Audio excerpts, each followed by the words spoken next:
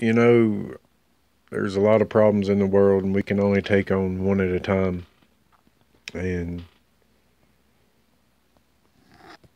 some aren't as hard to fix as one might think. Um, is there a cure for racism? You can't get away from the concept or the it being brought up either on social media or one of mainstream's news networks, if you can call them that. But there is a cure for racism because there's only one race of people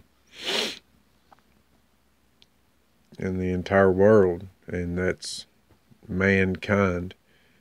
Uh, God created things a certain way, and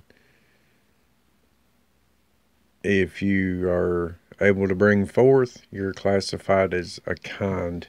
Uh, the Bible says in the book of Acts that God created all nations, that's people groups, of one blood. Your skin tone, your skin shade, none of that changes the race that you're a part of. It's just the human race. And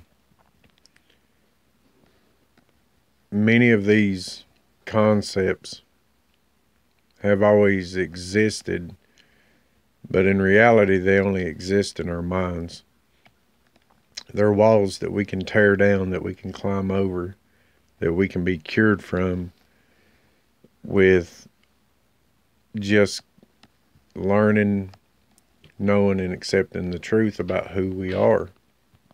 And we're the one part of creation that's created in God's image.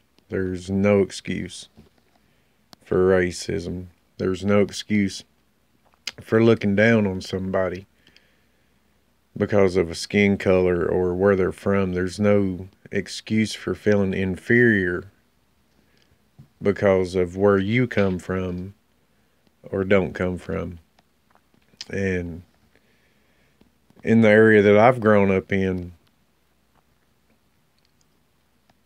we saw a period of time where racism, as far as what could be seen with your eyes, had reduced a great deal, but we've all suffered from misinformation about who man is. And I myself grew up ignorant of such a simple truth that there's no difference in one man to another or one woman to another based on skin color or demographics such as that.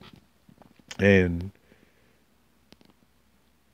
I had been taught aspects of looking at people from a racial point of view. Some of those beliefs and what I thought was right and true, I was aware of. Some of them I found out later that they were hidden deep in the way that I thought.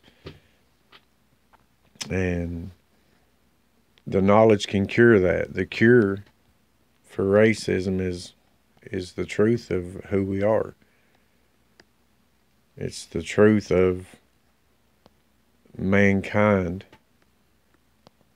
that we're everyone a sinner. Whether you've trusted Christ and you're a believer and a saint, or whether you've not, which I pray that you do, we're all sinners. We're all created equal by God. And when you start to see things that way, when you start to look at other people that way, things that used to matter don't anymore. Walls start coming down and you start to care about people.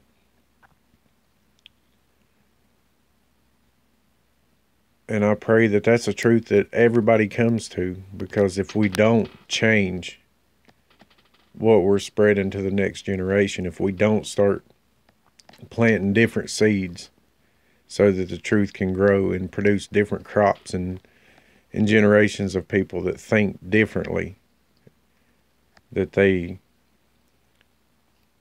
see what needs to be changed and accept that fact and say, you know what, that's just foolish for me to hold on to something, to be a bigot based on an imaginary concept, which is that we're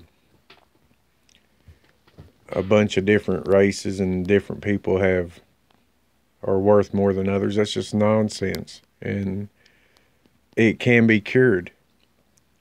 Learn the truth. The truth exists in Scripture, clear as day. Christians have no excuse to have ever looked down on another group of people based on race, or it's ingrained in us, based on skin color or language, and think that that's okay, because it's not.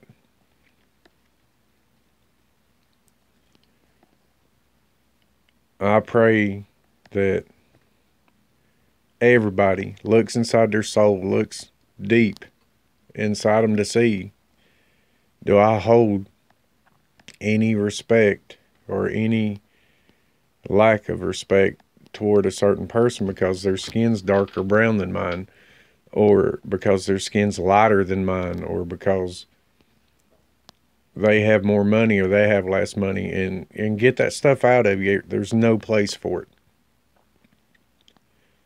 Everything brings forth of its own kind. Mankind does it. Evil does it. Racism will beget more racism. Hate begets more hate. We think of so many reasons to hate people. And if we just take a deep look inside our own selves, we could spend a lifetime loathing who we are at times and have no reason to look down on other people. I pray that people will start to take seriously the need for change and will do what they need to do in their own lives to make it happen. It's not going to happen in Washington. It's not going to happen in these cabinets of elected officials with politicians. We've got to get away from that idea that we need to reach out to some other person to get them to change our thinking for us. And we need to do it one person at a time and let that person spread it until it becomes a community, and let those communities come together in that common truth and watch the truth grow. Watch the light of that truth start to lift the weight that people carry privately inside them regarding this subject. And may God bring this about, and I pray that He receives all the glory for it, because it comes from His truth. And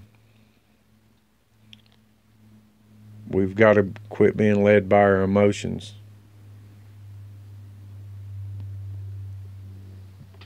And let ourselves be led by reason and truth, despite our emotions. Our emotions can change faster than the weather, whether or not we've eaten breakfast or had a bad day or not enough sleep.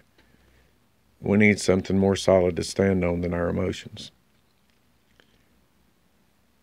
I just wanted to share some random thoughts that were prompted, and somehow I hope they're a blessing to you. God bless you all. Pray that you're safe. Pray that things are well on your end, and God bless you, and take care.